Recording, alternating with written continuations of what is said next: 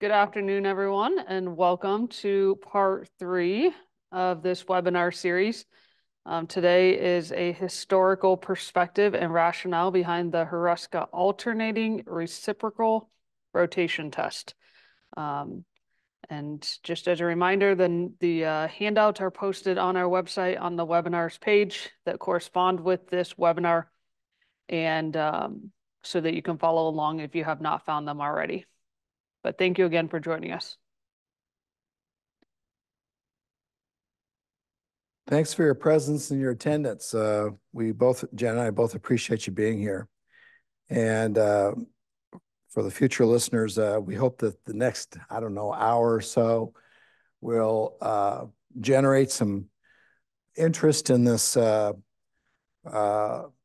important part of our body, the back side of our body that we sit on and we hit when we walk. And the 40 plus years that preceded this, we just today did a privy on similar subject matter, and this goes back to the fabric of how I got where I'm at today. With when I look at people who are struggling with alternation and sense of themselves as it relates to reciprocal cycles.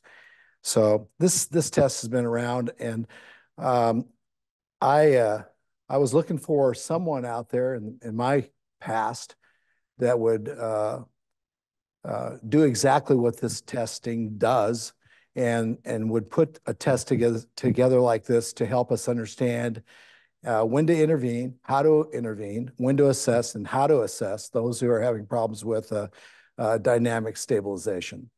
So it's a test used as a thoracic, pelvis, abdominal dynamic measurement, with each grade reflecting muscle position, strength, kinesthetic awareness, and the neuromuscular ability to move one's self forward through antiphasic interlimb movement. So it's an interlimb, representation of what you can cortically sense and cortically can do with this ongoing alternation that these two sites of our body provide us. It's a good test, in my mind, or activity to consider when questions arise regarding upright thoracic pelvis integration, secondary to extremity phasic activity and sensory processing of associated supportive sense. Alternation of our spinal rotation through the use of contralateral hip flexors with concomitant unilateral hip extensors requires appropriate abdominal integration and appropriate timing of upper extremity reciprocal flexion and extension. So representation of what we do with our upper limbs and our upper extremities can be found on the activity or the recognition of what your two ischial seats and your two calcaneal posterior tuberosities are actually going through and sensing and are being sensed by your brain. I'm going to hopefully cover all this. It's all in your manual. It's all in the material that Jen forwarded to you. But I'm going to highlight through this webinar the following things that I think about and relate to when I use this test, or when I use these principles of this test. These are the things that are outlined in this webinar. And we're going to, we can spend a great deal of time on any one of these, as well as all of them.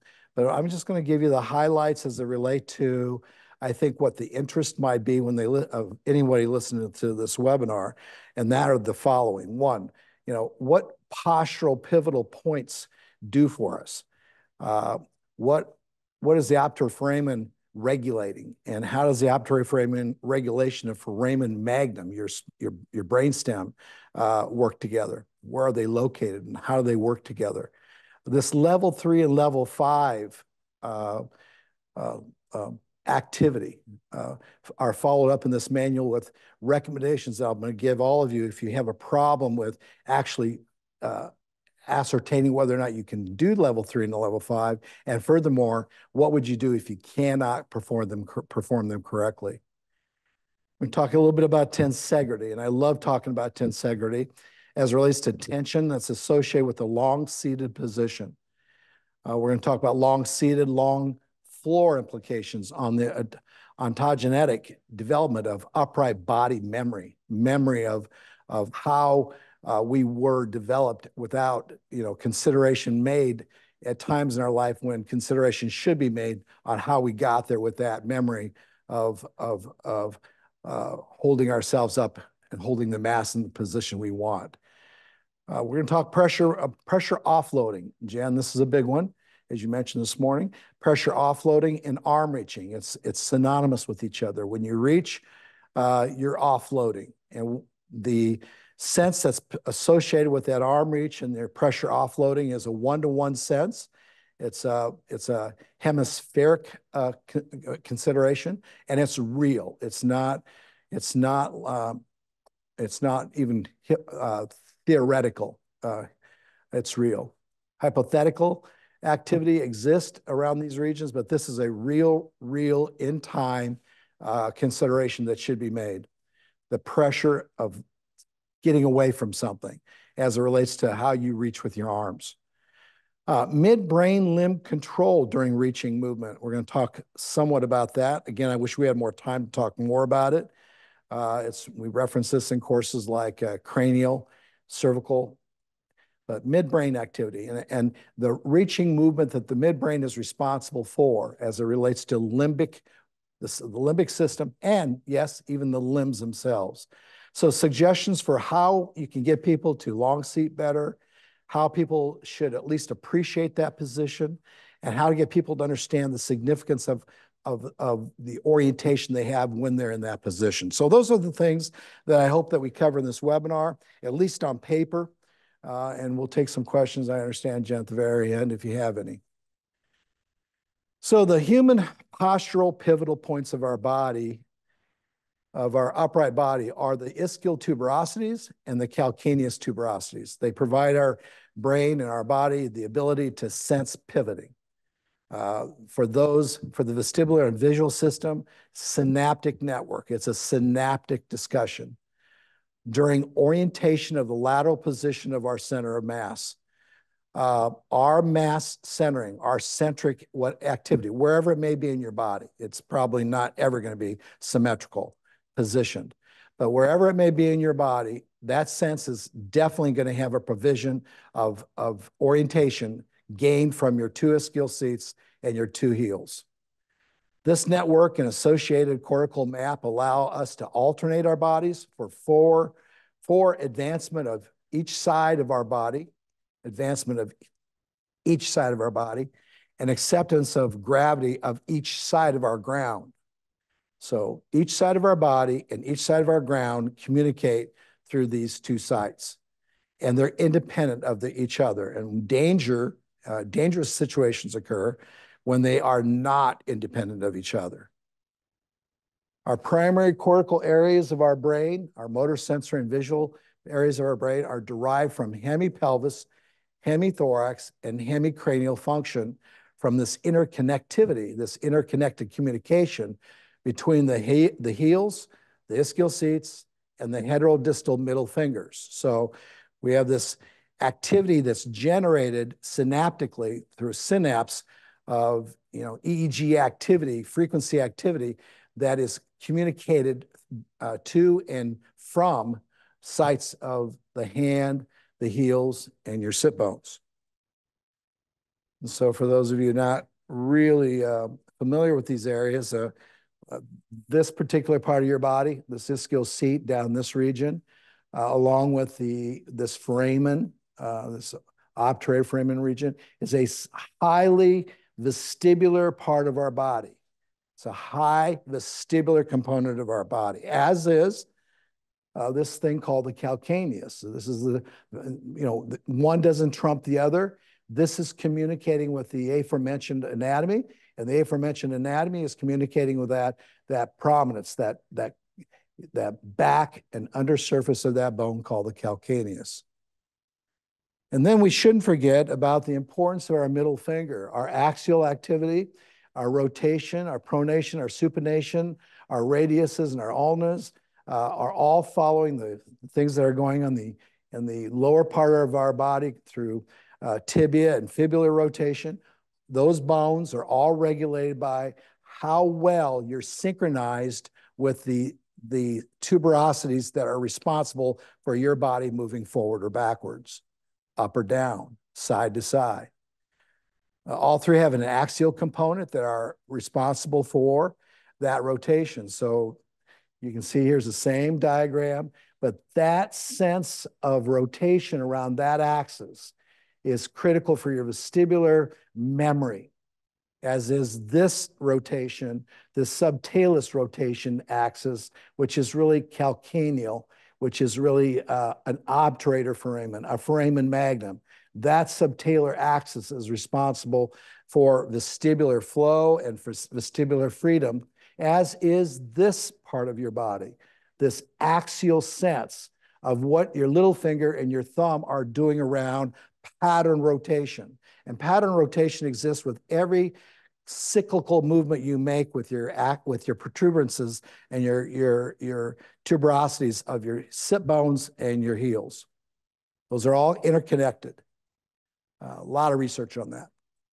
Our primary axial cortical function is developed by rotational, therefore, use.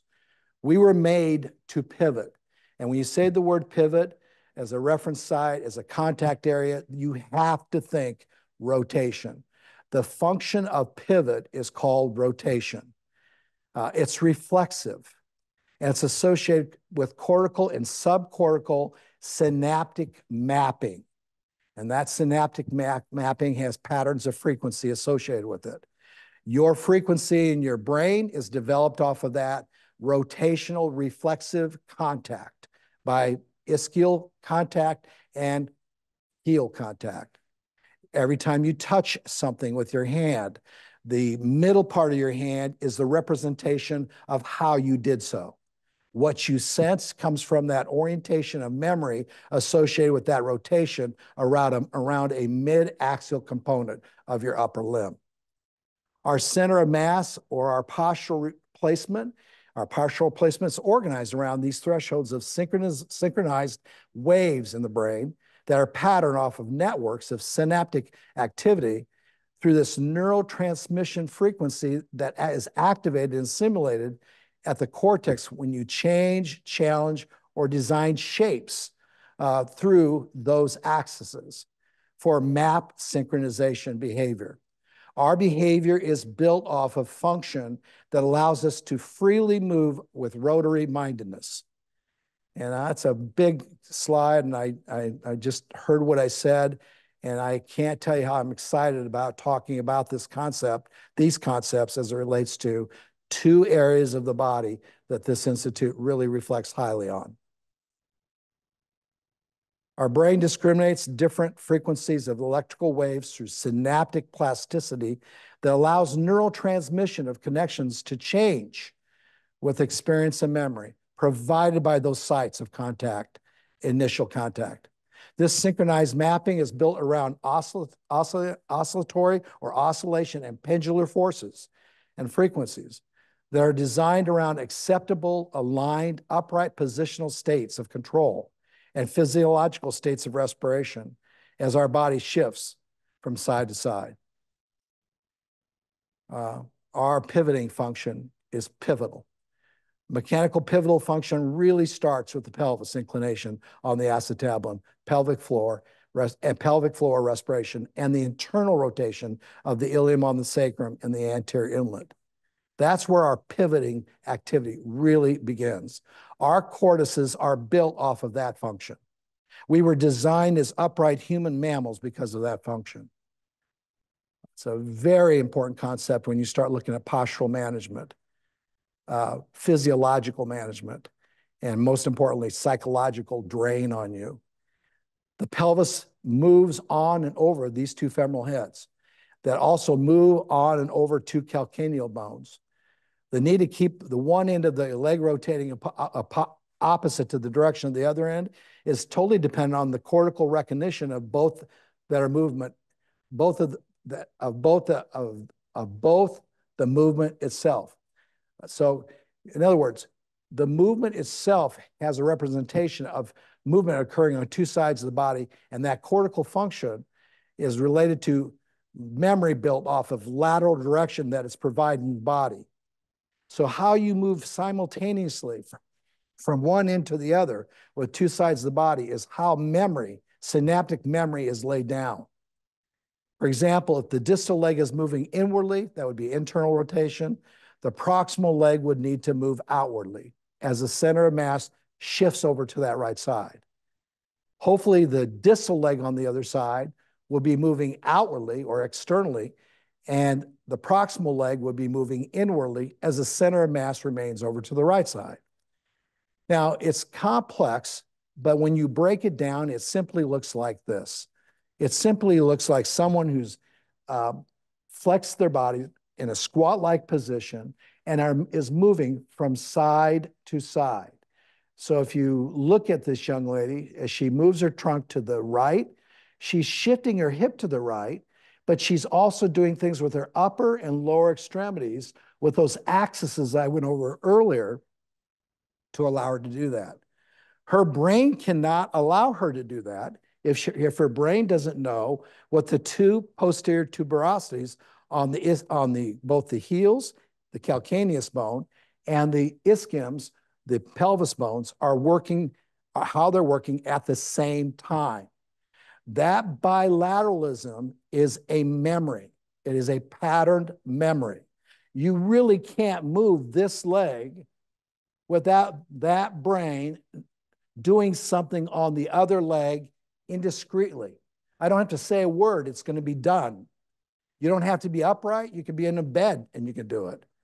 So your brain knows when your body does that kind of activity on one side, the center of mass, the center of your axis will shift. And when that center of axis shift, your brainstem and the foramen magnum and the obturators in your body know it, which means the brain now is helping you immediately within milliseconds to complement that activity through the other side's tuberosities, pivotal points. So pivoting does not happen on one side ever in the body. Pivot is a bipivotal issue. You have head bones with little condyles that pivot together. You have shoulders that pivot together. You have thoraxes that pivot together for both. So that pivotal activity is axial. When you say the word axial, you say rotation. When you say rotation, there is a functional, dynamic, bilateral, synergistic, pivotal pattern occurring. That is cortical. You cannot separate it. The only way you could is you'd have to do something hemispherically. To do that, you'd have to reduce oxygen to that side of the brain. So I really think this is an important slide. This ability to shift from side to side can only occur when your body is going through a squat-like maneuver. When you're upright, your bilateral activity to shift is diminished or impossible because the overextension takes away the ability to shift your center of mass. And if you can't shift your center of mass from side to side, your axial pivotal point of that reference activity for your memory and your cortices is now reduced. You can resense all you want, but the body is locked up. And so this is why this is such an important deal to me, to get people to understand one leg has to be loaded while the other one is offloaded. One arm is going to be loaded through a thorax while the other one is offloaded through the thorax, et cetera, et cetera, et cetera, et cetera. That's called frequencies. And it's a really important concept. And I still don't think today a lot of people understand that. Well, you don't move forward by staying erect. You move forward by, non-erection. So when you look at lateral movement of the trunk, it's an essential requirement for balanced sacral base activity because it supports the spine. An axial rotation around the subtalar axis and the middle phalanx of the hand predicts and precedes this lateral massive shift with a change in direction of the trunk and abdomen, mechanically occurring through the lower extremities. The pivotal points below the obturator foramen, the ischial tuberosities and the calcaneal tuberosities, provide the body that owns these sites the freedom to move or rotate around a dynamic set of bones. a bone point of surface contact with the world that is responsible for structural foundational behavioral support. So that interconnectivity, that interrelation, that intercession, if you will, that intercedes the ability for you to move, is really built around foundational behavior of support, but that foundational behavioral support is pivotal. So we've had this diagram or this illustration in our institute for many, I want to say 3 decades now. And again, the point is, this is pivotal support. One is going up while one is going down. So somewhere that innominate set of bones can work in unison with each other cyclically in the opposite flow of direction. That flow of direction that you're seeing at innominates and the spine itself has to begin with pivotal pressure points. And the pivotal pressure point we all were made off of, we all developed from, was our ischial seats. And the ischial seats have a beautiful hole above it called an obturator foramen, which we'll show you a better picture of here in a few minutes. The relationship between these two sites and this site, called the calcaneal bone, is 1-to-1. You have an ischial seat in the calcaneus on this side, and you have another ischial seat on the other side. So you have 4 prominent areas to help your hand stay loose, to help the tension in your neck to stay reduced. That pivotal activity, if they're not communicating correctly, and there's a synergistic lag, your neck will tense up and your hands will tense up. You will clench, you will chew, you will grind, and you will stay anxious. So basically, you're looking at something that's been in this institute for years, but I'm not quite sure until today, looking at from these eyes of these different parameters, it's ever really looked at as cortical structure. Without the seat or ground surface sense, we would reroute brain synaptic electrical flow to engage plantar flexors, back extensors, and in general, the autonomic nervous system itself to adapt to gravitational demands. A number of soft tissue structures attach to the ischial tuberosity. A number of them do. The sacrotuberous ligament, some gluteal muscles, both the inferior gemellus and the quadratus femoris are 2. The adductor magnus and the posterior thigh muscles, your biceps, your semitendy, semimembranous hamstring muscles, all attached to this area. And the foundation for this institute started there because we were muscle people. But the foundation didn't really generate function by those muscles without the pivotal role these pivotal sites serve cortical function. So we've had this illustration in the past. I'm just pulling it out. And we're showing you the 2 sides of that ischial seat, the front and the back. So when you look at the back, here you've got that group of muscles and that soft tissue. And then when you look at the front, you have another group, these adductors and this other soft tissue. The role that these muscles play are not providing the provision of sense of orientation. It's the other way around.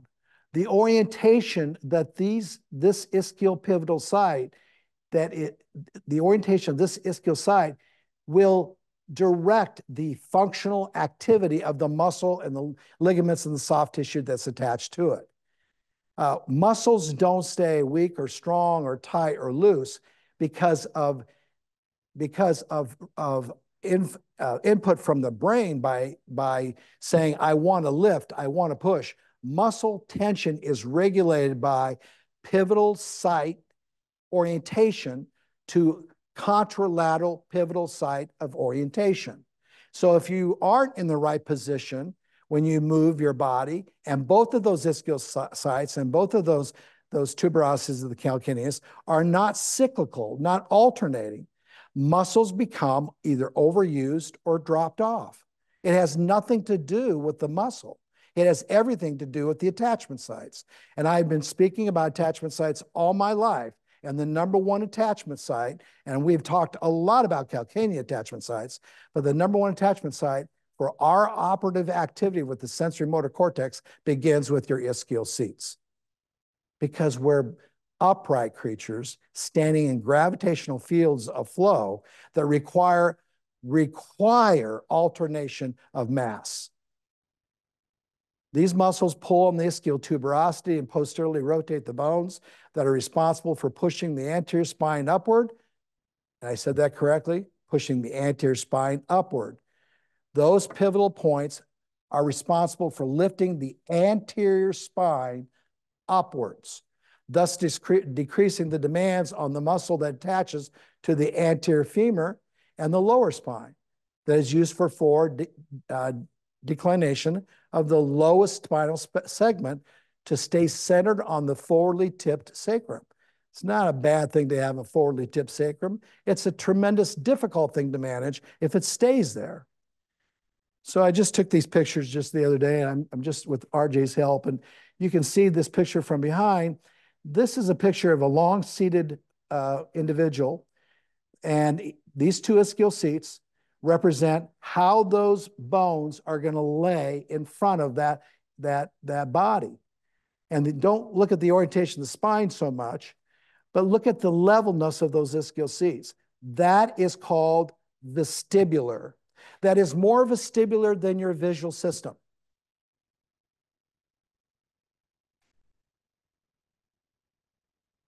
I'll say it again. That is more vestibular for postural management than your visual system. Your visual system is run off that position. Your visual system is represented, you choose one or the other to stand on. Your visual system is interpreted by how you made sense of that pivotal point. Your extraocular muscles do not operate with input coming from those two sides. We'll talk about that later this year. The second slide is showing you an individual that's got their legs out in front of them, and the camera lens was on the inlet of that pelvis. But that pelvis is anteriorly rotated. Wait, we didn't even show you the ischial seats. We know it's pelvically rotated because both of the femurs are inwardly oriented. And when those femurs are inwardly oriented, this individual does not have good representation of the ischial seats. There is nothing you're going to do with this lower limb, these lower limbs, until you get a better disposition about those two ischial seats. And this is where the magic kicks in for the cranial system. All the cranial system wants to feel is tensegrity of tension. Tensegrity of tension is not on or off. Tensegrity of tension is alternating. And that alternation begins with a mind that's saying, my responsibility to this body is to make sure that these two bones, even when I'm sitting, can offload. I'm going to use one ischial seat to offload the other. And if you don't figure out how to offload one of those ischial seats and you're loading them both, you're not only loading them both with internalization, over convergence, you're loading them both with a system that can't breathe. It's impossible because your diaphragm now is part of your anterior spine. You have no way of lifting your anterior spine other than taking a deep breath in and holding it. You've replaced you replaced the anterior spine with a diaphragm.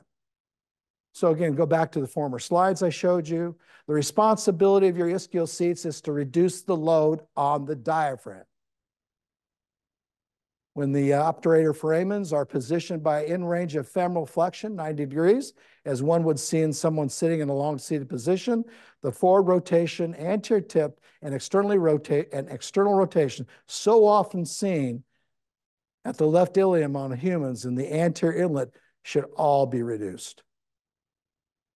And I'm not here to give you hypothetical information. I'm here to give you factual information.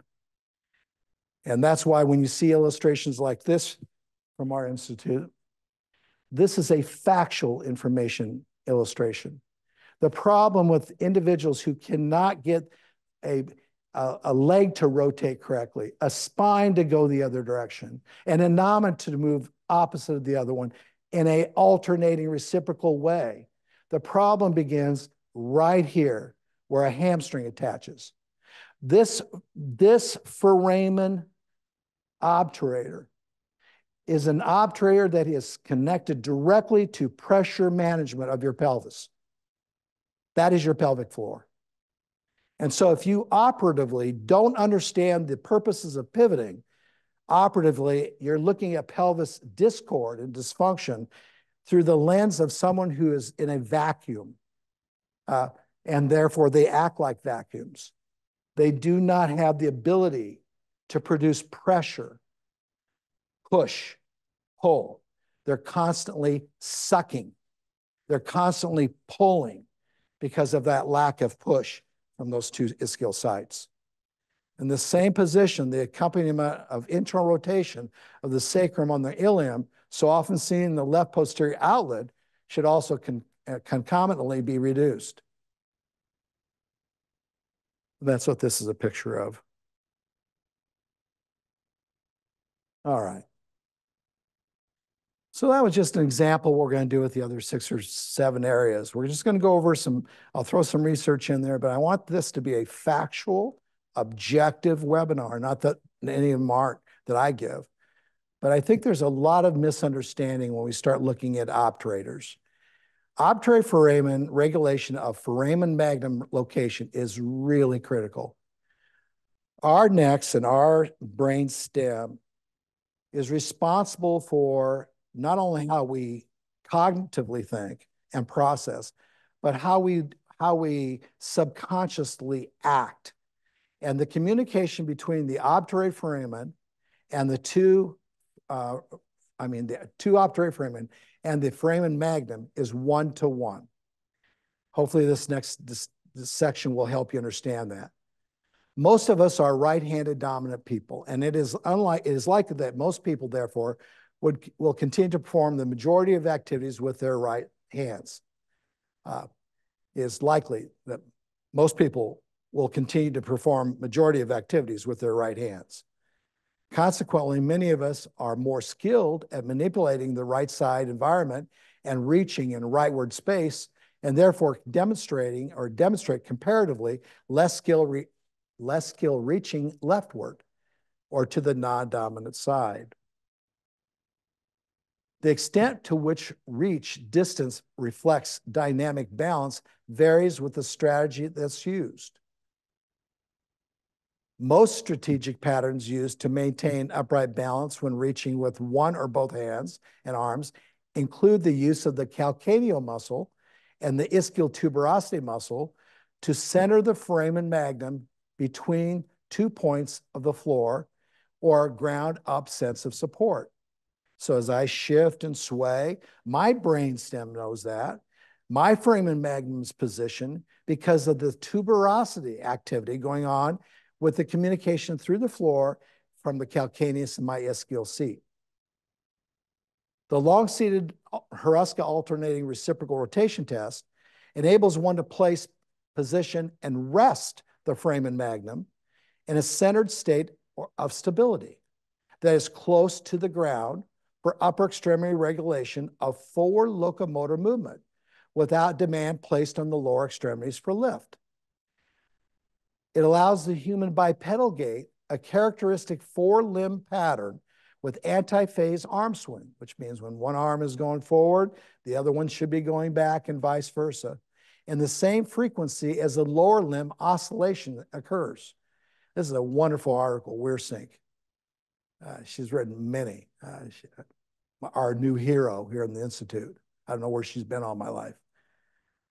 Such arm swing has been suggested to contribute to stabilization, energetic efficiency, and recruiting of neuronal support for maintaining the cycle or cyclical motor patterns that are necessary for brainstem and foramen magnum reciprocal lateralized centering. We don't center over our feet. We center under our brainstem. Flip the coin. Restructure your thought. We're not humans that center over 2 feet. We're humans that are trying to center a brainstem. And the brainstem is centered between 2 shoulder blades, 2 collarbones, 2 scapulas, 2 innominats of the hip, 2 femurs, and definitely 2 heel bones. Controlled side-to-side movement of the forward movement of the foramen magnum, thank you, Jen, can usually be preserved and reestablished in the long-seated position. I'll reread that. Kind of a big deal why I'm doing the webinar. Side-to-side movement, therefore, of our brain stem can be preserved, maintained, reestablished in the long-seated position. In this position, the obturator foramen, your OFs, are placed in positions that complement each other and give the brain stem a bilateral sense of the ground, better than your foot will ever give you that. The obturator externus, or the OE muscle, is positioned to provide the greatest control of that centric foramen magnum function. I'll read it again. The obturator foramen, the obturator externus, is a muscle that helps you position for the greatest control of centric sense, memorial sense, memory sense, which is foramen magnum function. So when you look at this bone and look at this innominate, this hole is covered with obturator muscle, externus and internus. And that obturator muscle surrounds a major part of that hole. That muscle is a brain stem sensory component. Your sense of yourself begins here when you're upright. I repeat that. Your sense of yourself begins here when you're upright. I didn't stutter.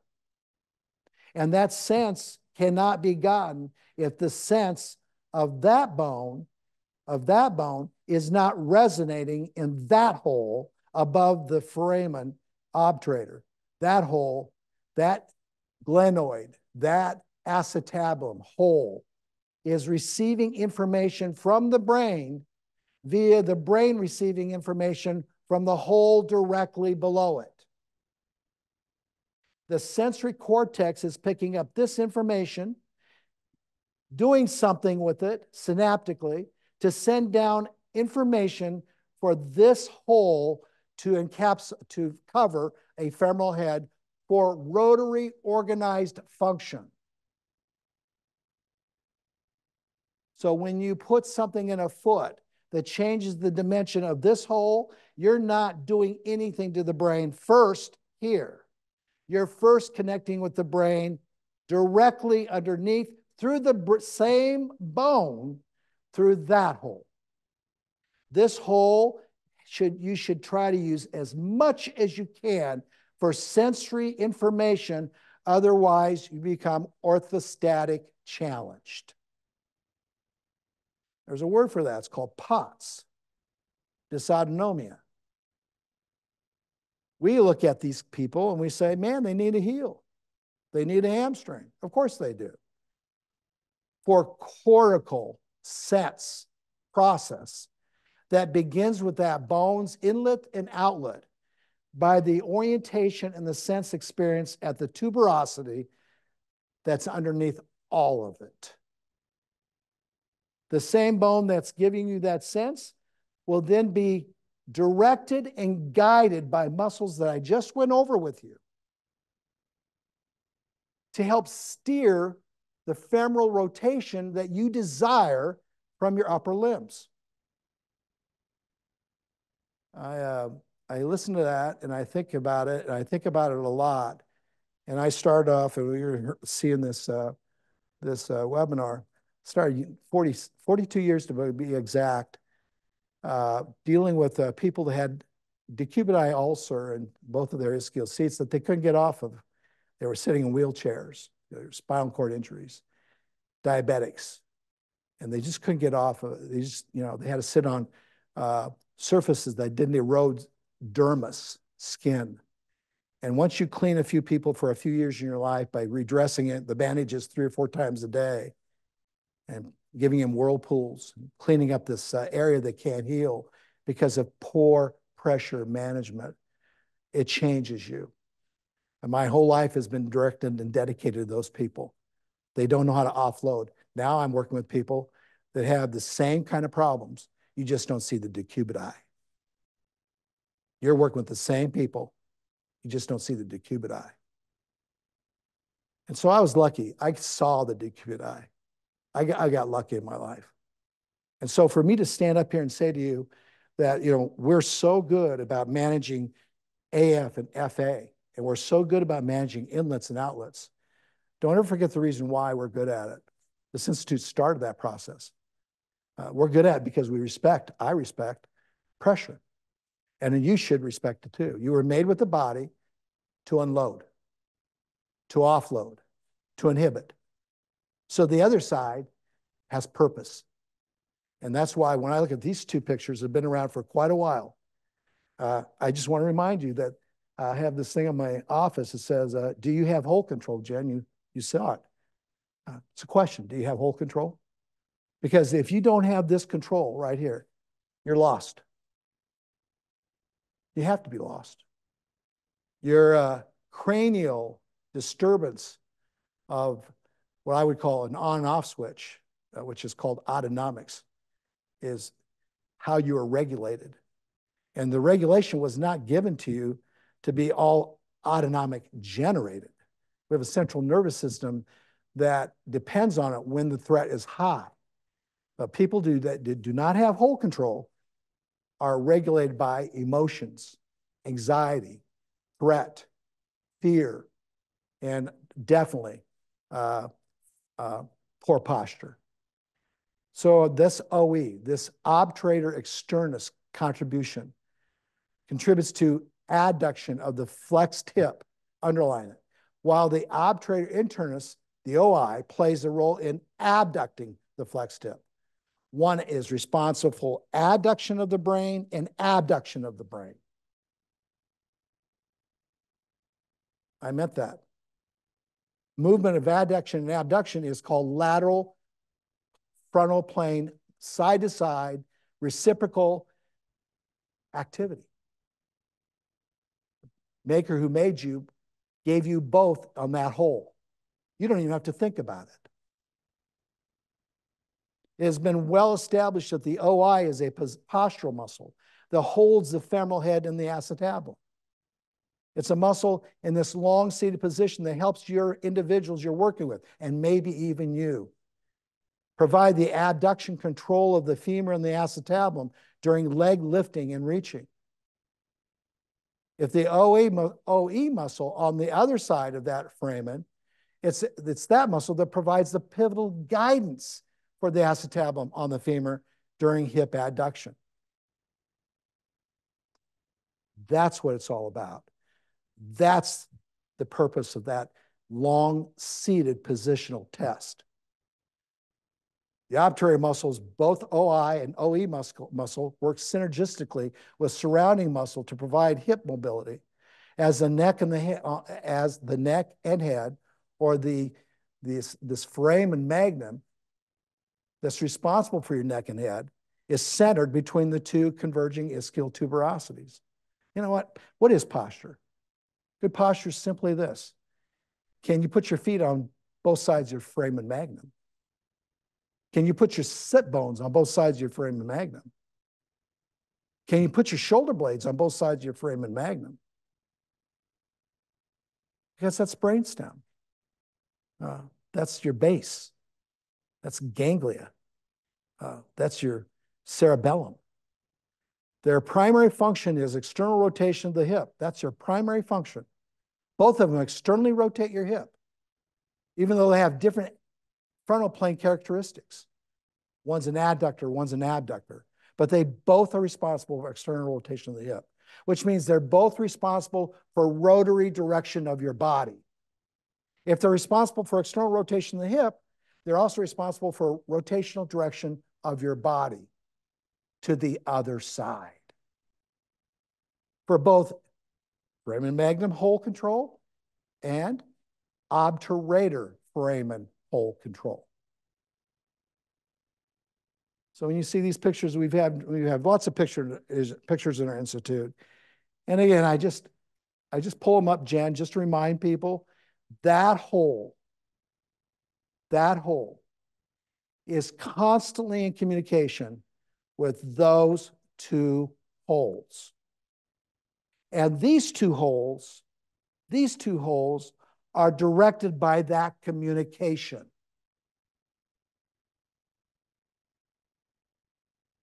There's not one of you in the world that's going to take and turn on a hamstring and make these two holes operate differently if that hamstring excitement didn't brighten something up in this calvaria. This calvaria sensed it, and it's saying, that is not cool on my brainstem. What I just described to you is called neutrality.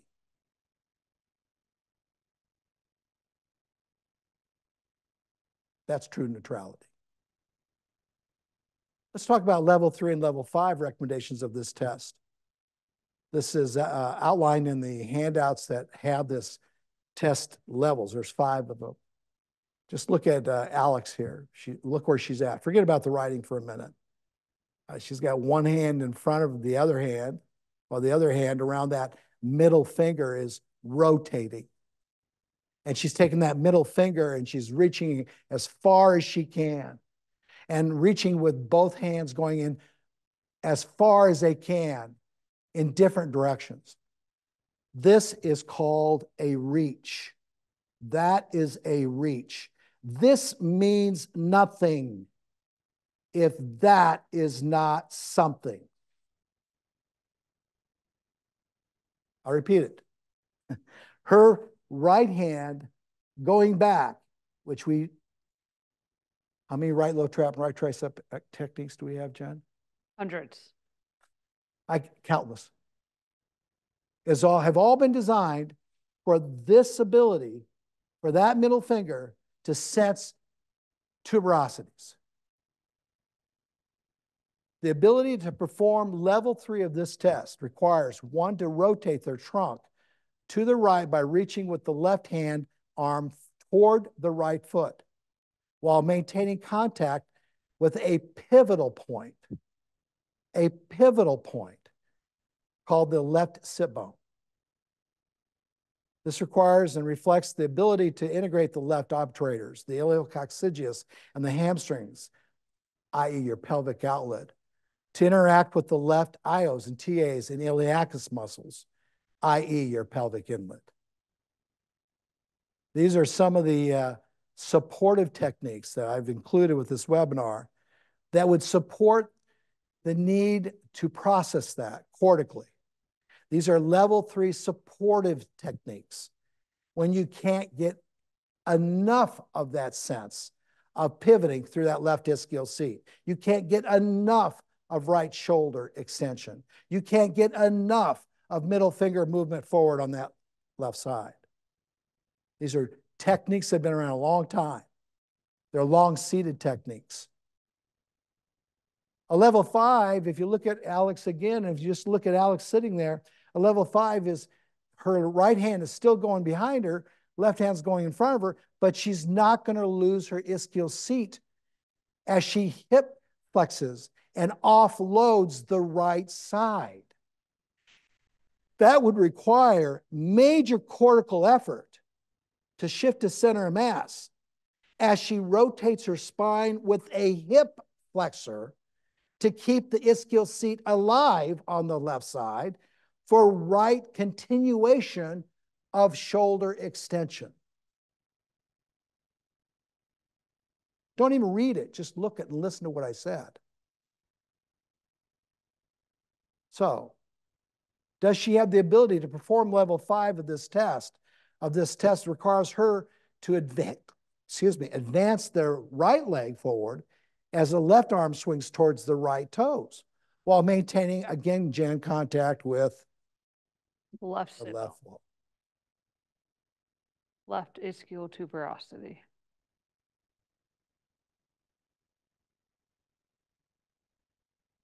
This requires and reflects the ability to integrate. It requires the ability to integrate your right rectus femoris, your sartorius, your gluteus maximus, your piriformis, and coccygeus with your left abs and iliacus and ischiocondylar adductor and gluteus medius and hamstrings, all muscles outlined in this institute by lateral function. It says left, it says right. Forget the muscles. It says a head that's shifting to the right, and then it can shift to the left. It's on and off. A level 5 activity for some people is hard because they don't have that ability to turn something on and turn something off. And their ability to maintain that turn on and turn off while they're sensing their left heel, their left ischial seat, is very difficult for humans in the world we live in. These are some recommendations I would make to you that have been around for years for cortical alternated memorial, because it's a memory and you're trying to make it memorial. It's going to last for a long time through the brainstem. These are brainstem activities. You want to say anything about those, Jen? No, like Ron said, they're all emphasizing that left calcaneal tuberosity. Let's go to another one. Let's talk about another category. Long-seated tensegrity and the tension associated with it.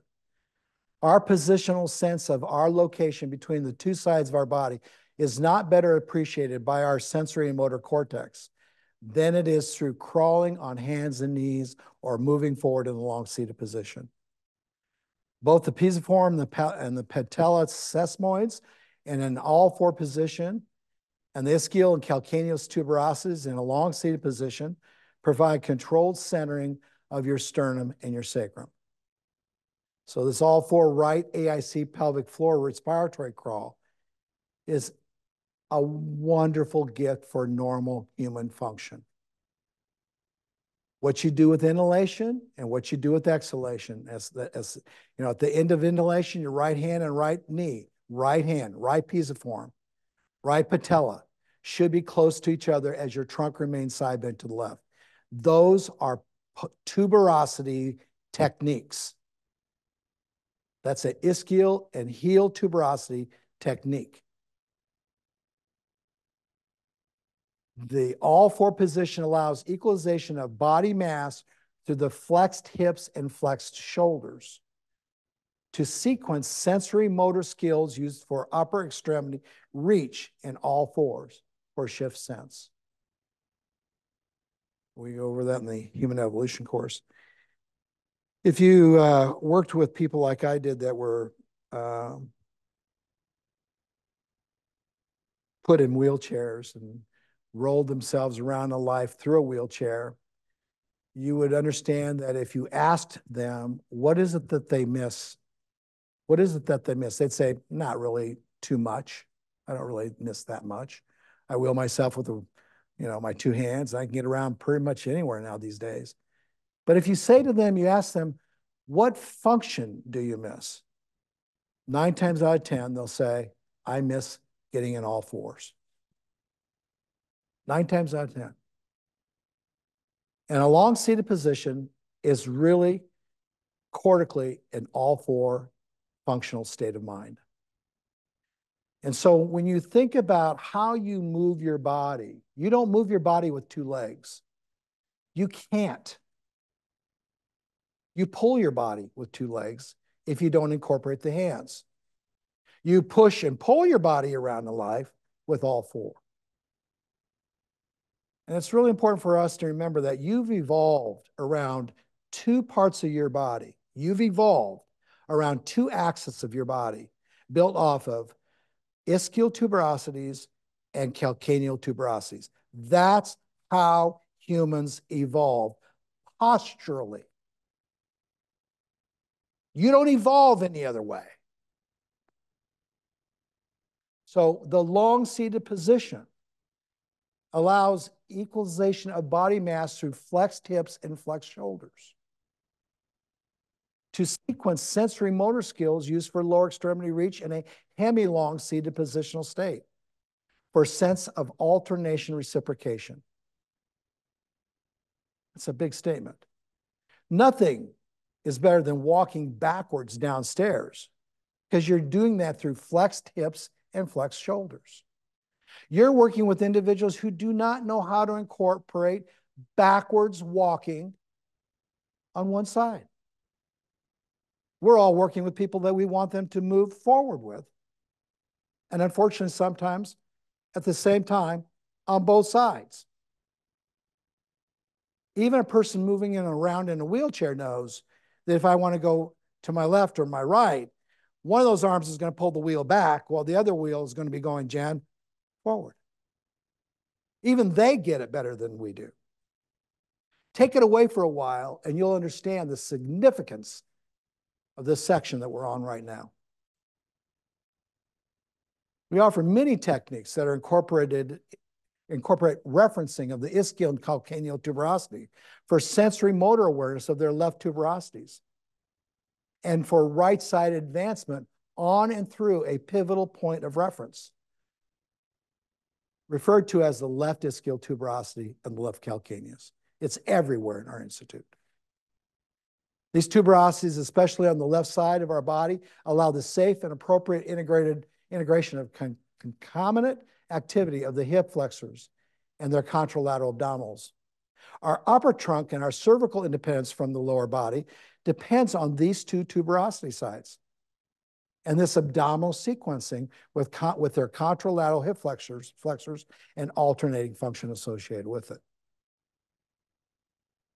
The long-seated techniques, especially with the vibrational bands on that modified unit of tensegrity, is such a great teaching tool, making us so aware of how to respectively stop and start our shifts with heels and toes. My colleague, my brilliant colleague, Jen Smart, told me that. So here are some of your other activities that can complement this area of this webinar. Egocentric equalizing recommendations. How to find yourself. How to represent yourself egocentrically. These are wonderful techniques. Supportive techniques. They're allowing you to sense shift because you don't have to hold yourself up. You have two floors you're on. You have a floor that has you laying on it called the wall with your feet on the wall called the floor. You've got two floors to help relocate yourself, to help resense a wrist that has a middle finger to it. A middle finger to it. A middle finger to it. Those calcaneuses are the only contact points for those middle fingers. And they've got to pass. That sensory information is passing through an ischial tuberosity for a base of foundational support to equalize the tension on the brainstem, to relax an autonomic nervous system, to make you feel safe from falling. Been waiting for the day to talk about it. So it's not that you haven't been doing it, but I want to remind us all why we are doing it. It is 1,000% cortical. These are all egocentric equalizing techniques. The long-seated resisted single arm pullback. It's supported by wall. Jen helped put the language together. Where you see the word support, it means support. So you can learn how to re-support. So you can become more equalized in a support system, a good system, when you move forward or back. And there's probably no way you're going to empower cortical tuberosity sense than through decline retro walking. To my knowledge, that's one of the most beautiful long-seated positions I've ever offered anybody in this institute. That lady is in a long-seated position, reaching with one hand as the other arm is going back. Our body is a structural system of isolated components that operate under compression through continuous tension. Underline it. Continuous tension is required when you have sense of tuberosities. Your tuberosities provide the tensegrity of your tension that complements this range of resistance required for you to move phasically through a gamma system, a beta system. And it's arranged in such a way that the compressed members, your legs and arms, do not ever touch each other. You were not meant to touch yourself. While the pre-stressed tensioned hamstrings, they're always pre-stressed. The lower traps, they're always pre-stressed. The triceps are always pre-stressed. Delineate and equalize the system's spatial information. I put a lot of work in these slides. I don't want to regret anything I say. But this is a slide that's been around a long time. That's tension integrity. It's floating the thorax, the abdomen. It requires cortical and thalamic sense of clavicular, sternal, and iliosacrum compression. The orientation of the sacropromontory and sternal manubrial location is provided by points of reference that are easily synchronized when in an all-four or long-seated position. Many dissociation syndromes can be related to this maltensegrity. Spitzer will tell you, dissociation may represent a functional disconnectivity. This research article reports that the high dissociation, the high dissociators, people that had lots of dissociation, had a significantly lower left hemisphere excitability than the right one did, the right hemisphere. So even our association gen and our disassociation is dissymmetrical. The neural basis of our dissociation may involve a cortical asymmetry with a left hemisphere superiority, or alternatively, a lack of right hemisphere integration. Our hemispheric activity, our left side, requires the right side to stay superior. When you drop off the left side of your body or the right hemisphere, your association with things around you goes, Jen, down. That research will tell you that. Your cortical lighting up is therefore dependent on hemispheric alternation. Your hemispheres need to alternate.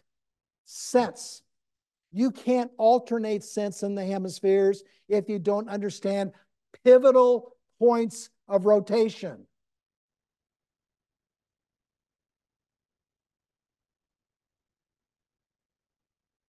I get excited about it because that's psychiatry.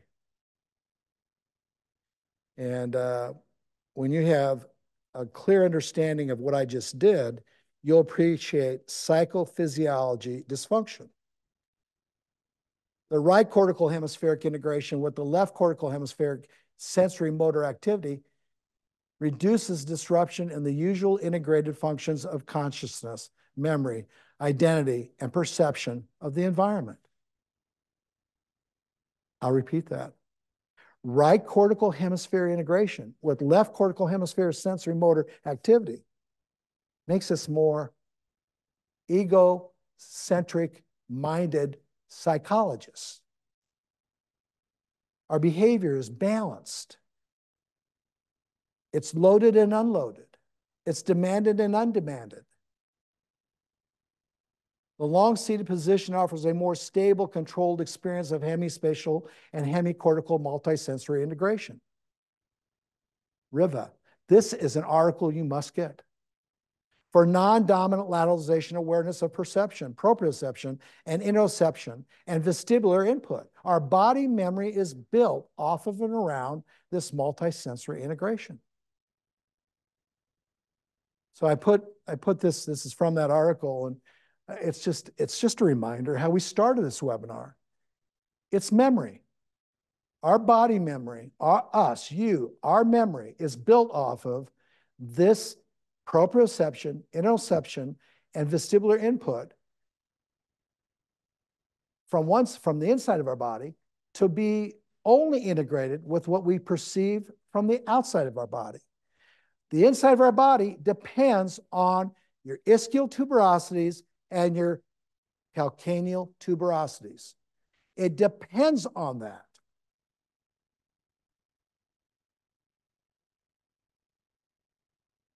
I think I said, I get excited about that, Jen. So now we're on, I think, is this number 5? I can't remember which one we're on, Jen.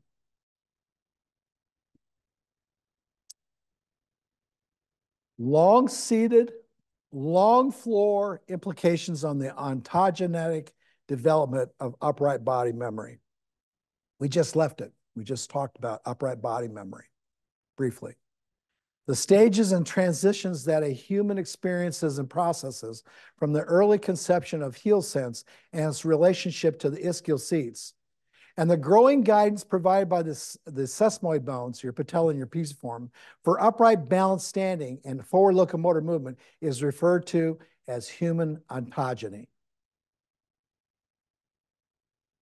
Ontogenetic processes are involved in growth and development from the moment we sit up. The analysis of the development of childhood body representation is important for understanding the role body memory plays in different cognitive functions.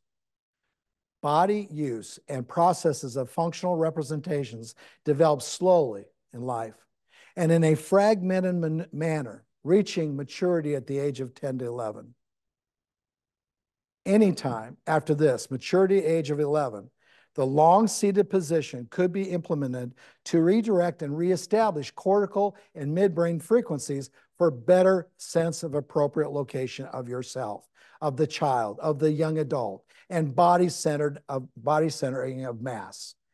Body centering of mass, the memory associated with it should be there at the age of 10 and 11.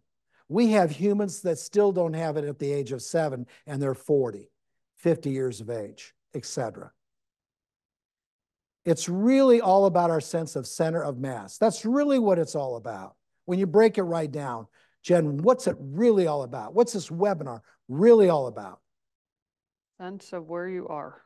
Done. Every time you see that test, Jen, every time you see those words alternating and reciprocal, it's really about where are you?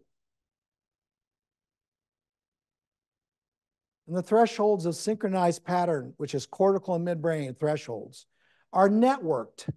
They're networks of frequency activity in your brain that's assimilated to change, challenge, and redesign of shape.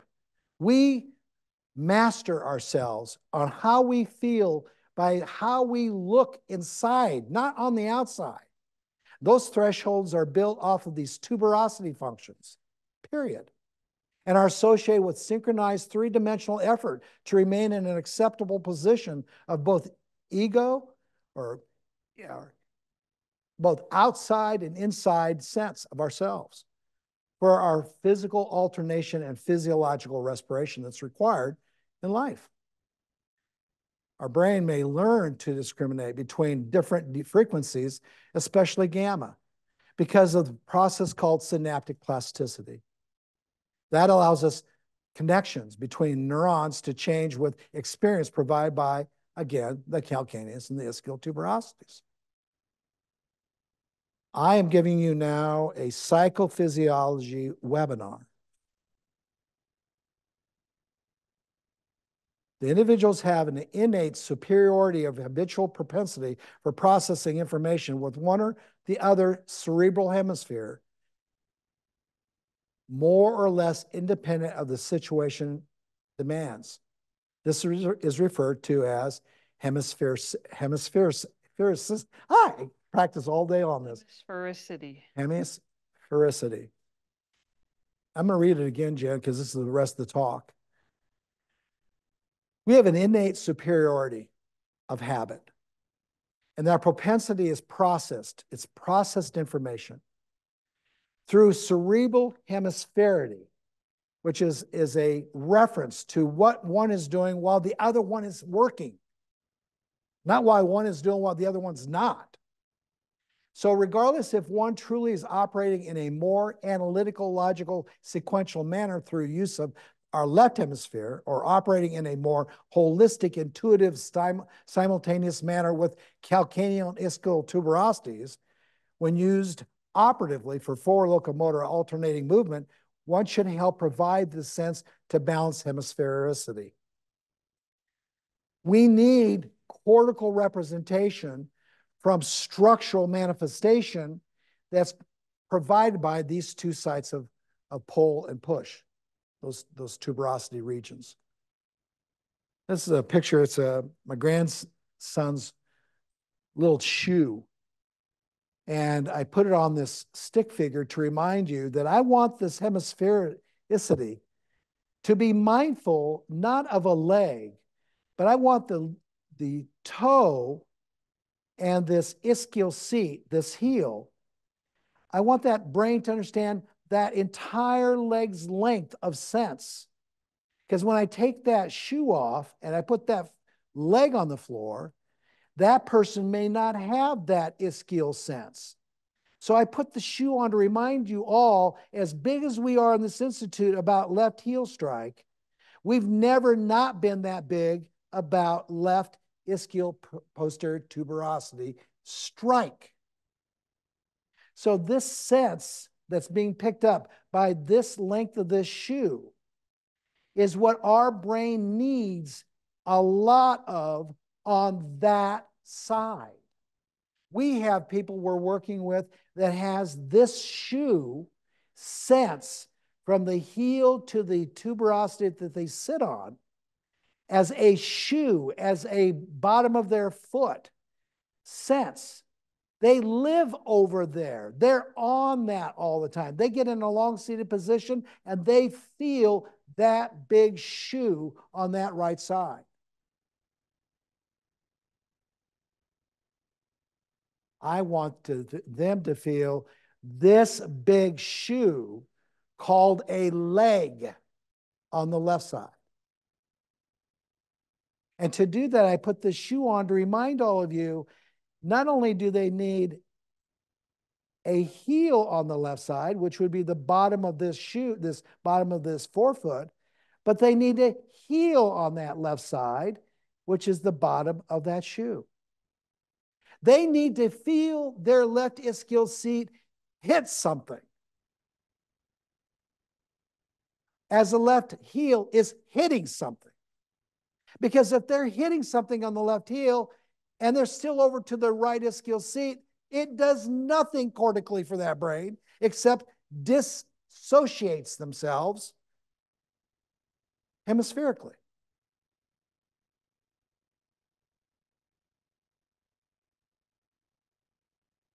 You will really please me if you take a picture of that, put it somewhere, and look at it, and then think about your patients you're working with. And what you're trying to really do in this institute with reference and contact points, Jen. It would really make a lot more sense to that individual that we're trying to grow strikers and reachers. We're trying to grow strikers and reachers. Strikers and reachers. To unload, to offload. We want to offload. We want pressure offloading and arm reaching because of that. So this test and all these long-seated non-manual techniques are and have always been designed around pressure management as related to forward and lateral positioning, which is necessary, please underline it, for cortical mapping and synchronized synapse of kinesthetic behavior. Where are you? Jen said it. Where are you? You will always be over to the right side. You will always be on your you will always be on your little toes on the right side. You always use a left toe to get over there. That's representation of what you've used to make a memory of cortical support from tuberosity, afferentation. I've learned a great deal from individuals, like I said, who have non-traumatic spinal cord injuries, traumatic spinal cord issues as well, and partial spinal cord injuries.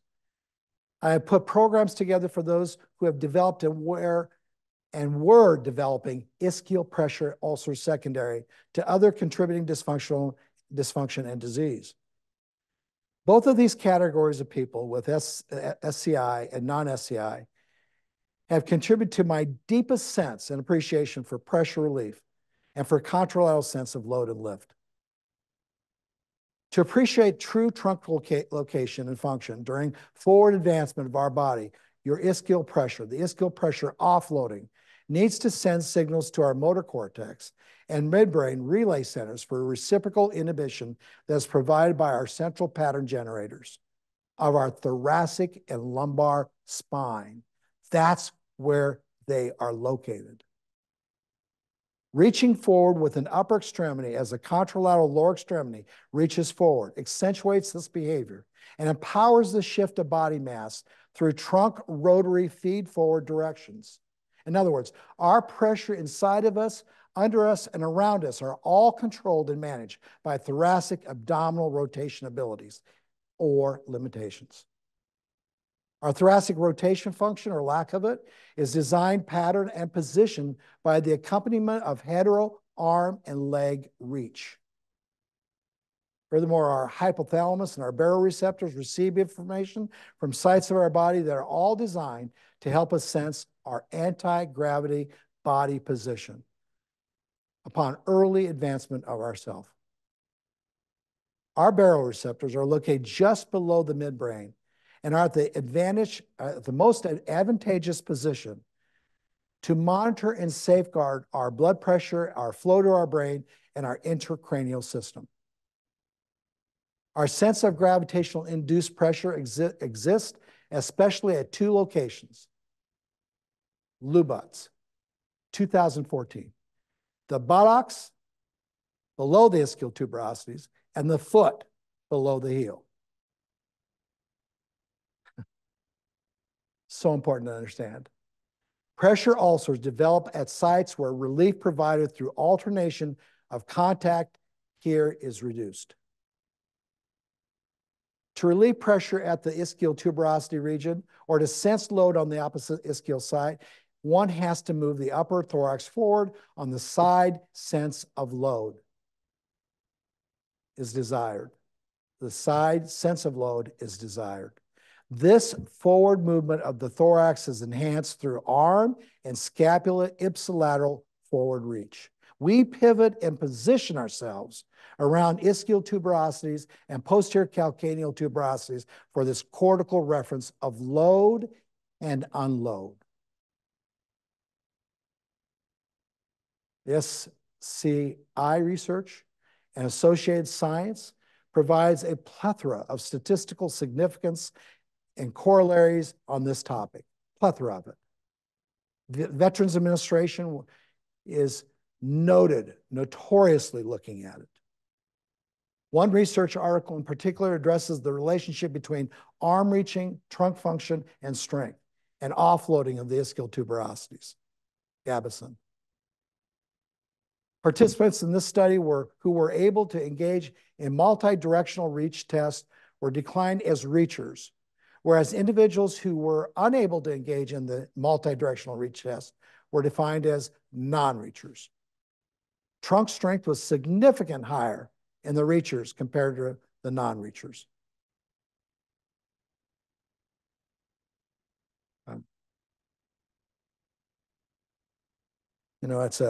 It's important just to stop and reflect a little bit. We don't ever own ourselves.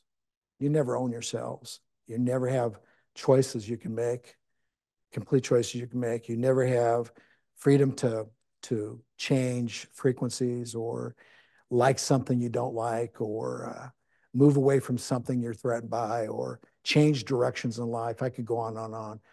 If you don't understand the power and the purpose of arm reaching. It's just incredibly difficult for me to go on without reflecting on this research. You were given arms. Your arms developed. They developed because of the sense of support that was offered by pivotal points. Arms are rotational units. They can't do both pivotal work and rotational function. They can't do both. If you want them to do both, take a breath of air in and hold it the rest of your life. Now, if you'd like to use your arms, you have to figure out how to pivot somewhere in your body without using your arms. So I'm just off script now. And it just makes me edgy to even talk about research when we still don't even know how to put the research in real life. There isn't a technique in our institute that is not looking at pressure management of arms. It's a critical, important thing to consider. And so I can't move off too fast here because that's what this tuberosities allow you to do. If you don't have your tuberosity sense, your reaching is now robot, artificial intelligence, because it's now all autonomic. It's all threat to posture. Arms de-threaten postural load. When you don't have arm function, though, it's the greatest threat to postural load you can possibly generate. There, that's what I wanted to say. Offloading times over the left and right ischial tuberosities were lower in non-reachers when compared with reachers. However, the results were significantly and statistically significant only for the right ischial tuberosity. This research is saying the left ischial tuberosity, don't worry about it, it'll offload. But Jen, you know what? Doggone it. Somehow these people called humans don't know how to get right ischial tuberosities to offload.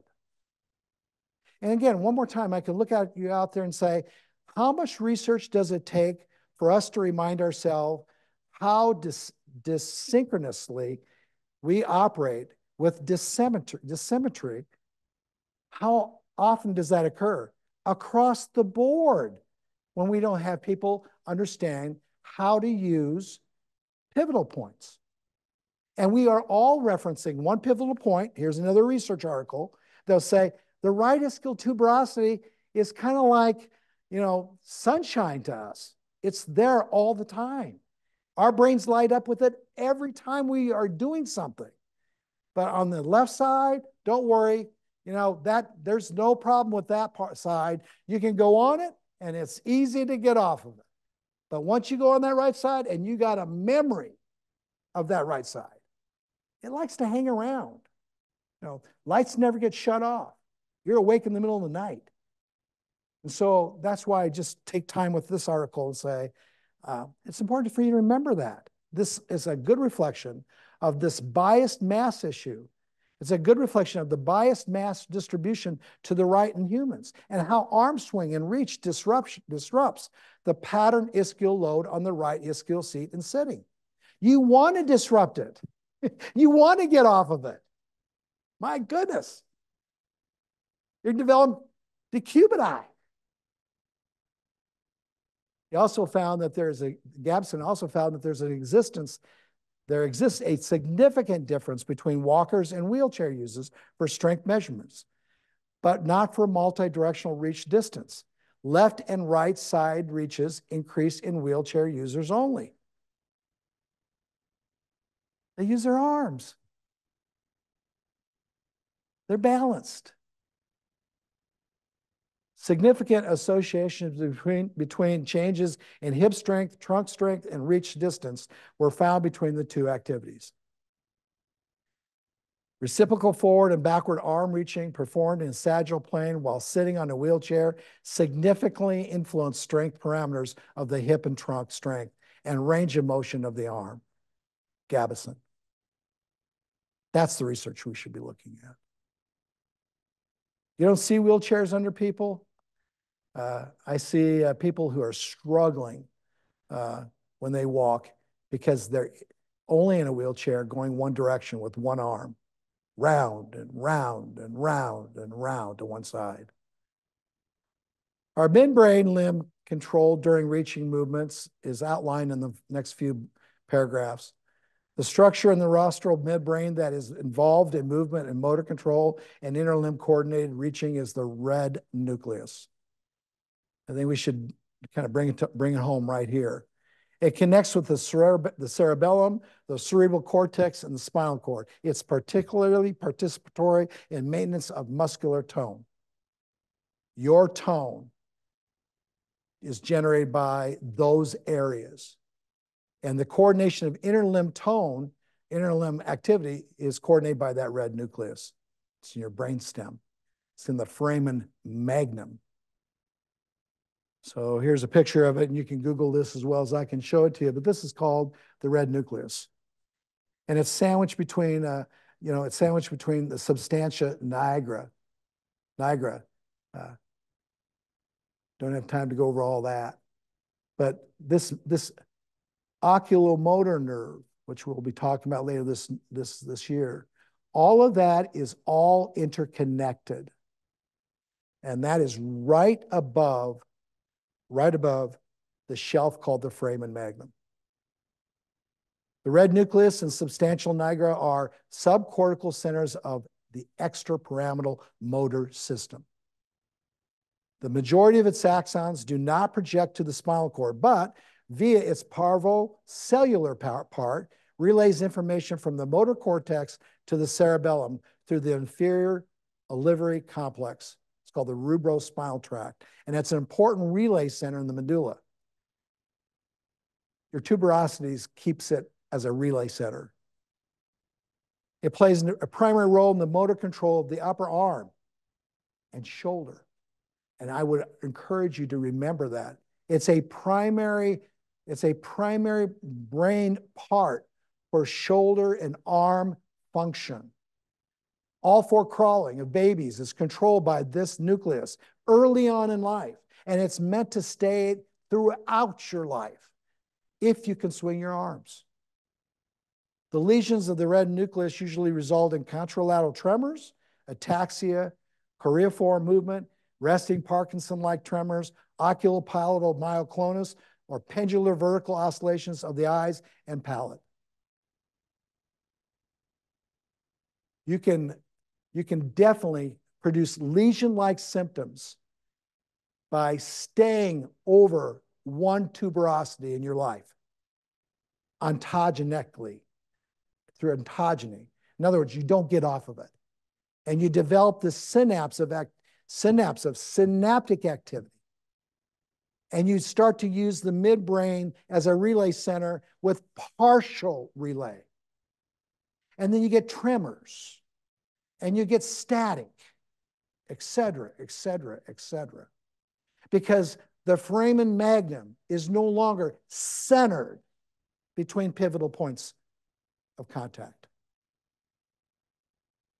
This possibly explains why reaching with arms and legs in an anti-phase of motor coordination in a long seated position is often clinically seen in patients who want to calm and regulate muscle tone.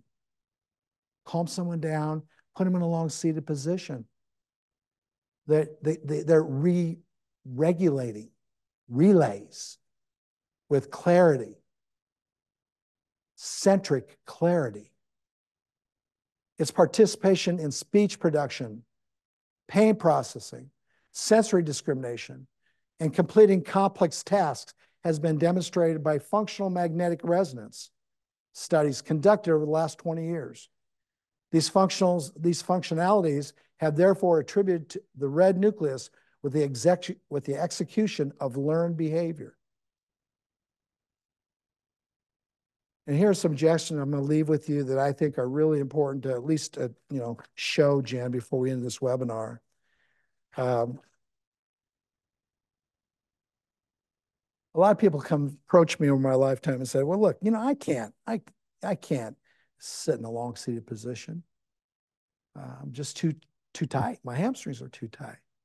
And I always remind them, I know that's one side of the coin.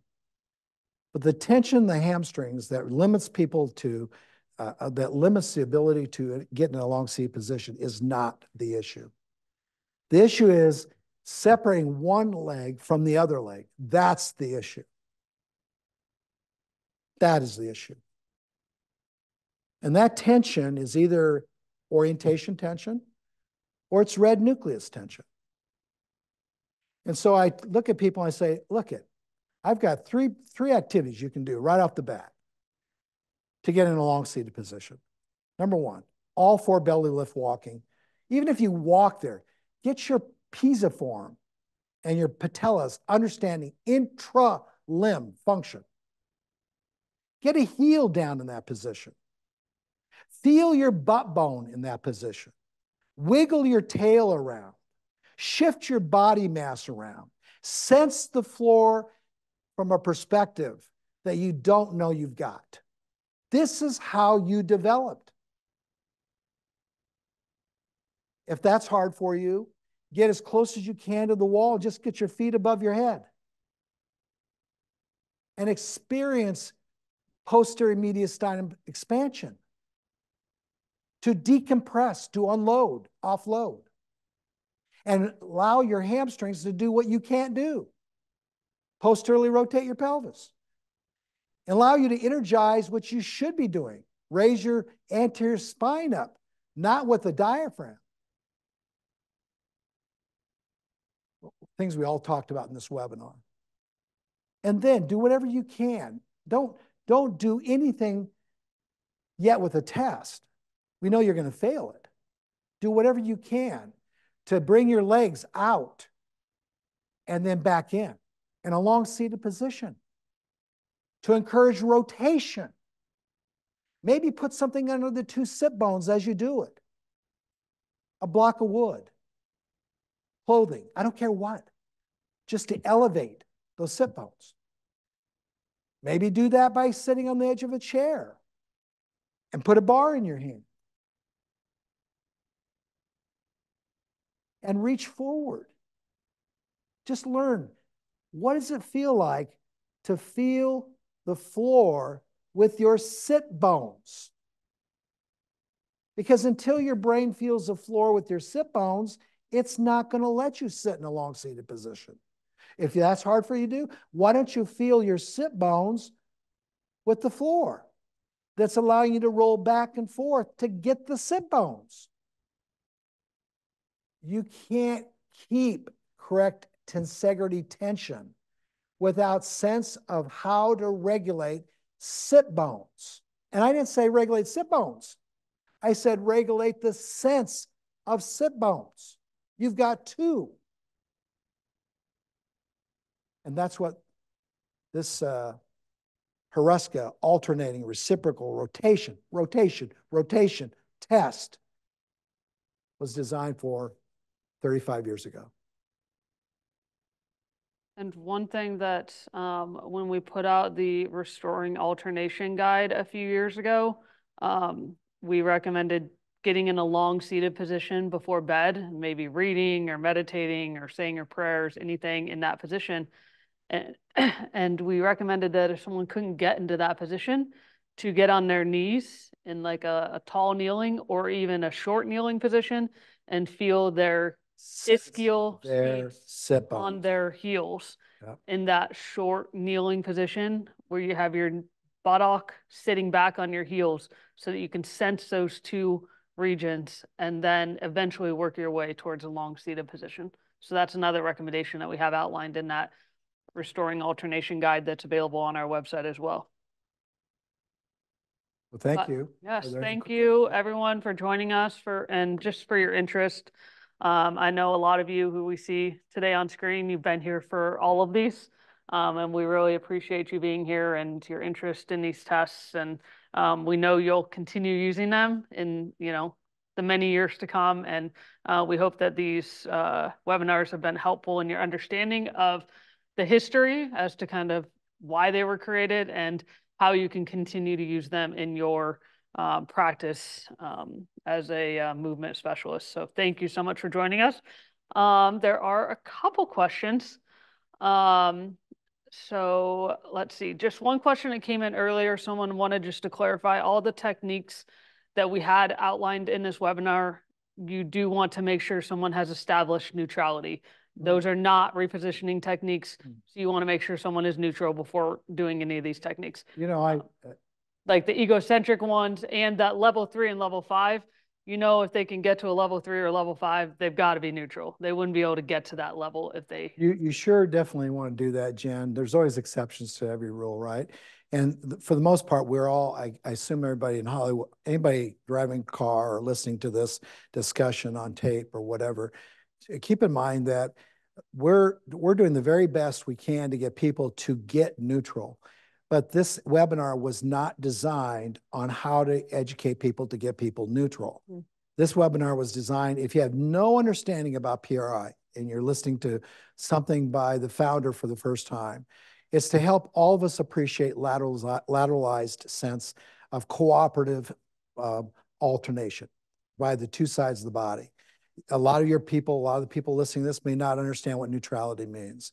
So for those that do, it would be ideal if you at least know that you're capable of getting somebody in a neutral state. It may not last. It may not be something that is, capable of being held on to, but they have the ability to carry out these type of techniques. For somebody who doesn't understand a word I just said, and you want to experiment with some of the techniques that we're showing you, you're not going to hurt yourself or harm yourself by doing these techniques if you are not neutral. In fact, it's some of the safest information in this state of mind we're in when it comes to postural integration of upright management of gravity. It's some of the safest activities you could do. So in response, yes, it would be wonderful if you got people neutral so this can be sensed more easily. But for some of you who don't know what I meant by that, you're not going to hurt somebody by attempting to do some of these techniques. I hope that made some sense. I think so. Gad asked, is the relationship between the pisiforms and the middle finger rib cage as analogous? I cannot say that word. Analogous as the relationship between the calcaneus and the second toe or the pelvis? Well, of course it is, but it's not, you're not going to see research. I don't know who asked that. Of course it is. You're not going to see research that says this is analogous to, this part of your body, this part of your body. Of course it is. Your brain works around, whenever you see two bones rotating on each other in your body, there is going to be a memorable sense of axial rotation. It's reproducible by where you put your mass of yourself. So your rotation around an axis is going to be where you use it the most. And that's always coming back to where do you position yourself and the mass of your body. That synapse activity is built upon the position that you have created this network, this burst of activity when you start to rotate. You go to a position that is a memory, it's a habit, it's adaptation that was created as you saw that one article try to get across. It's a memory. So one side doesn't mean that you're going to do the same thing the same way on the other side. You're a human. I doubt that's going to happen. But is it analogous to it? Of course it is. It's analogous anytime you see two bones rotating on each other. The next question, Loke asked on this technique that I have pulled up here, this long-seated bar reach, long-seated integration number 2. He asked if we have the ability to control the weight of the bar for this technique and other bar reach techniques, should we? And is there an ideal weight range, or do you want just a Well, Loki, I towel respect you a stick lot. like this? I respect. This has nothing to do with any weight. This has to do with a surface between two hands. This became a pelvis. It's between two hands. It's just helping this individual sense this hand via that hand. Now, if you want to use weight, totally your call. The more you put, the more weight you have on that, the more the anterior tibialis is going to brighten up on your brainstem in your cortices. This is just meant to roll. This is meant to roll. All you're doing is sliding and rolling to keep uniformity, to distribute weight, not of the bar, but weight of this individual through two ischial seats. That's why that was designed. I designed that technique around a word called rotational reach. The webinar is called Alternating Reciprocal Rotational Test. Rotational.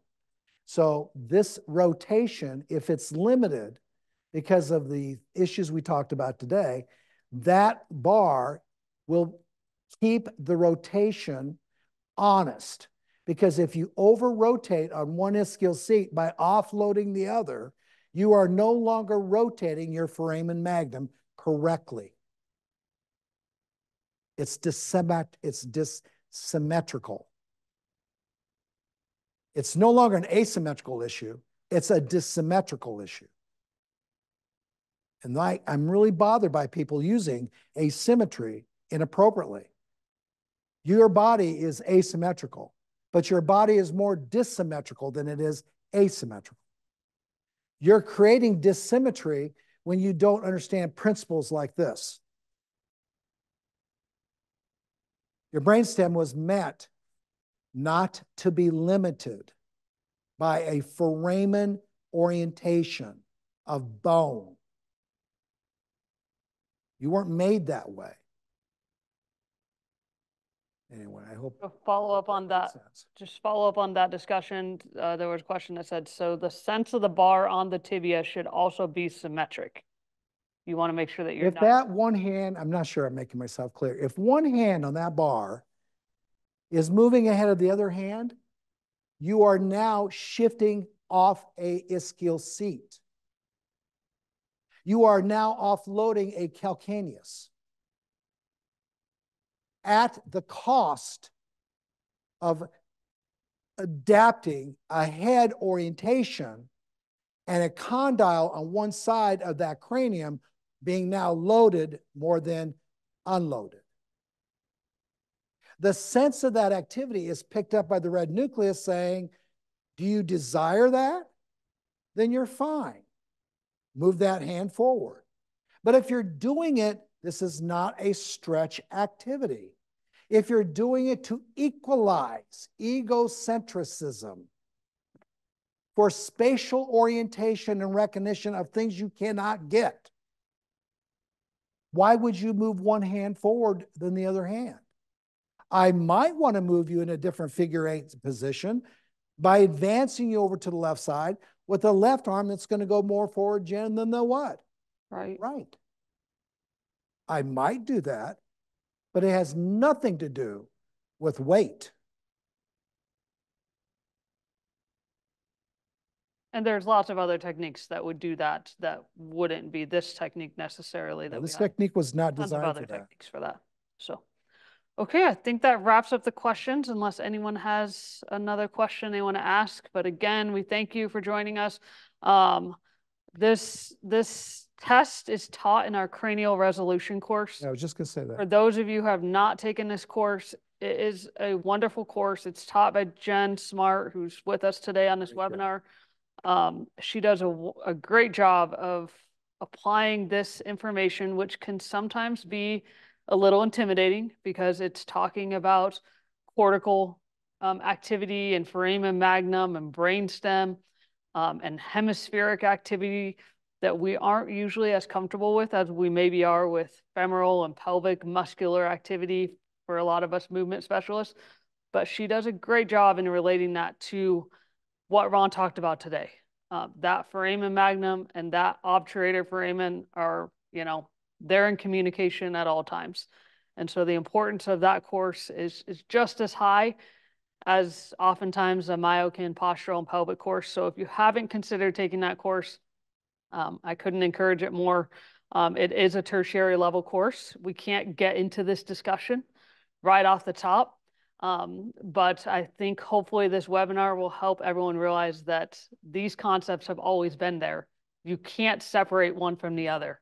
No. It's like someone's going to talk about in our summit this spring about the mind-body connection. You can't separate the two. They are one. This is the same concept. So I don't know, Jen, if you have anything you want to add on to that of what this webinar really did for you and how you break this down even further in that 2-day course, but I would be glad to unmute you if you'd like to.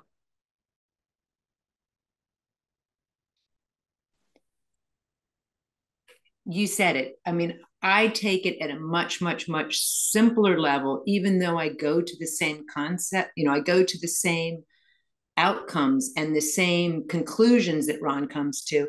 I try to make it easy from the very beginning so people understand what frequencies are and the fact that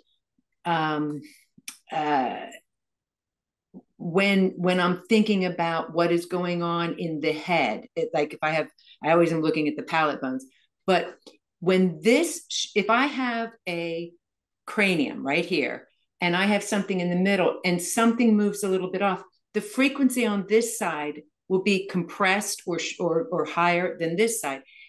That's picking up and feeding what you're feeling from the floor immediately. What's happening in the middle of the head is happening on the bottom.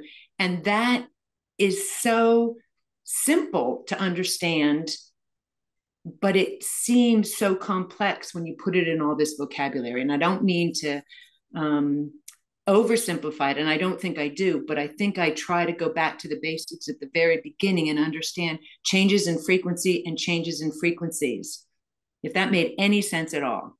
Yeah. Well, I think it all makes sense, obviously.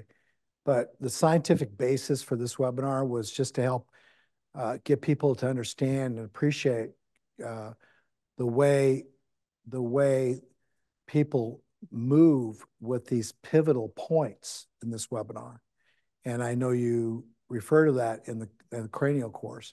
I think operatively, there's people that are looking at this test from a different lens. They're looking at it from a different perspective. The reason, Jennifer, I'm here today with everybody, and we didn't take this lightly, is to give you the rational scientific principles behind these sites that our cortices function off of. And then getting into the cranium and referencing these sites as loosely as we do or as simple as we do shouldn't be ever lost in a world of orthopedic management. And that's all I'm trying to do today. Exactly. And the two examples I can give that made it so simple for me is the pterygoids, the pterygoids and what they're doing. And I remember if I can't inhibit an adductor, the IC adductor, the pterygoid could do it. And I saw that happen. And I remember that making a big impact on me. But then it simplified down because when I activate my left lateral pterygoid, I'm shifting my axis. Yep. And when I shift my axis, my adductor no longer has to be the thing that's holding me. My adductor has just inhibited because I'm over that leg. My axis shift because my pterygoid neurologically told me. So when I go to this side, I can pivot around and this adductor lets go and this one activates. So what you're happening with the adductor and the abductor alternating is exactly what you're doing. And the pterygoid is what's setting that stage for it. Yeah, you're a gift. You're a gift. And again, I'm going to reiterate this.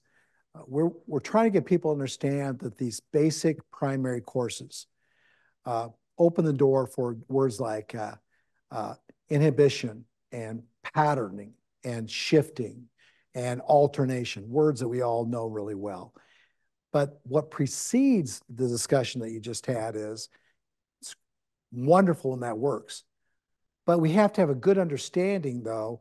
The brain is not only working off of this pole, it's working off of pivotal points that precedes this pole's tension. And that tension can either inhibit the outcome of what you're wanting, Jennifer, or can assist it. And that's where your course is, I believe, one of the most powerful courses this institute offers because of what you just did, the role that these adductors and abductors as rotators have on our body. And we forget, though, we have that same role in this thing down there called a hole that's got muscle around it that does a bigger job globally than what's going here. This is a smarter region because this area could control that area if it's permitted to. When you're in a long-seated or all-four position, guess what? You're permitted to. You can do it in that position. Right, because that hole is like a trampoline and allows vibration, which is how these two things communicate. In that position. That position. Well, I love you so much. Thank you for being here. Yes. Well, thank you, everybody. I will say one thing. One of the things that I think I listened to you, Jan, talk, and I'm remiss if I didn't say this. I really think, Jen Smart, we need people to talk about this more. So for all of you listening who do know something about PRI, talk about it with your colleagues, talk about it with family members, talk about this issue of alternating reciprocality and how big it is in all creatures of life. I mean, it's biology. So the title itself, reciprocal, alternating, reciprocal rotation. Those three words, Jen, that's you, that's me, that's how we function. Alternating reciprocal rotation has componentry everywhere. But the structure the way we design this, to get to that tertiary mindedness, you have to at least appreciate how to equalize mass. And that's what we're trying to do today. I think you're the cat's meow, and I want to thank you for being here in my life. Absolutely. Thank is you. there anything else? Nope, no other questions. Thank you again, everyone, for joining us. And thank you for your interest in these webinars. I hope you have a wonderful weekend.